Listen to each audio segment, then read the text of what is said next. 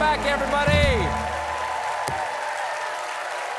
Ladies and gentlemen, you know my first guest tonight from Mamma Mia, Mank, and Mean Girls. She's now Emmy-nominated for her starring role in The Dropout. Please welcome back to The Late Show, Amanda Seyfried.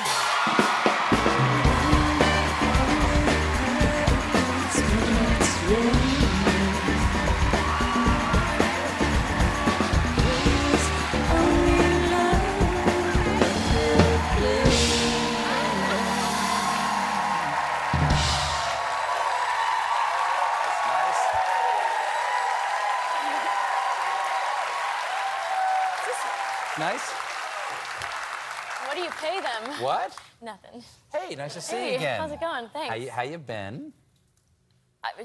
I'm feeling great right now. I've been good. Oh, that's good. I've been. That's good. Here. Here?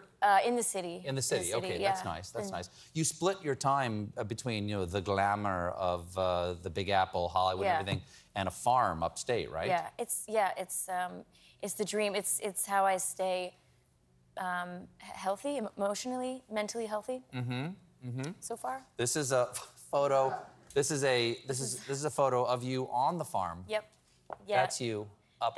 And I made all the Can you animals come in closer? pose. Get in a little closer. Get a little closer. Do you see? I made them all pose like that. I have to say, this looks like a press photo for an A24 horror movie about a witch who has chickens.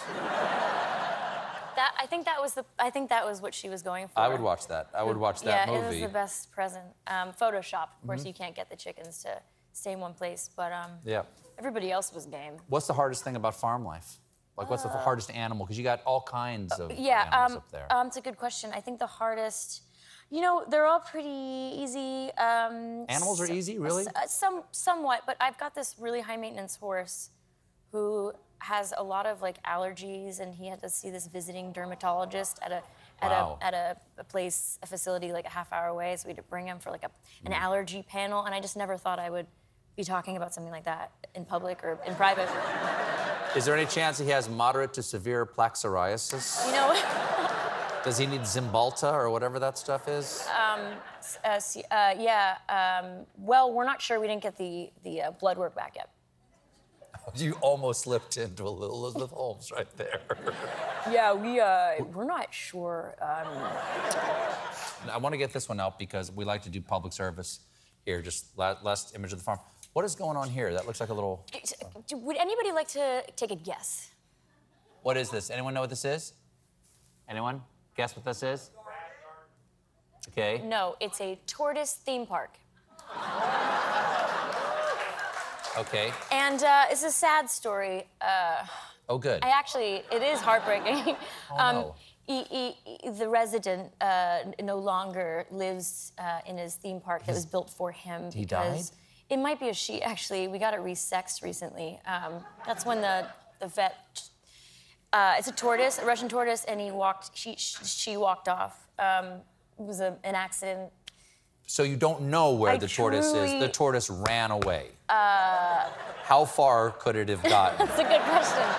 That's what I thought. And so this is a PSA right now. If you have seen a tortoise in the state of New York, contact Amanda Seyfried, care of the Ed Sullivan Theater. Thanks, guys. Franklin. Does Franklin respond to the name? I actually am not kidding. He does. And so when I'm always like walking around now like this, saying, "Frankie, come here, Frank. Come on, Frank." And then my almost two-year-old, he's like, "Ha-ha, ha-ha." And it's just, it's like heartbreaking, but it is funny because I imagine he's having a good time because it's like there's a lot of vegetation and burrowing opportunities. But I'll probably cry later about it. Do turtles burrow? Tortoise. Do tortoises burrow? Yeah. Yeah, there's lots of places to burrow in this thing. Oh, I thought you were pointing around my desk. They would love it back there. Yeah, he's got burrow opportunities everywhere. Yeah. He's fine. Let's talk about, can we talk about you for a second? I thought that was talking about me. We were talking about your animals for a while. I want to leave the animals out of it. Only one mammal at a time. What we have here is an Emmy nominee. Congratulations Thanks. on the Thanks so much. That's wonderful performance as Elizabeth Holmes.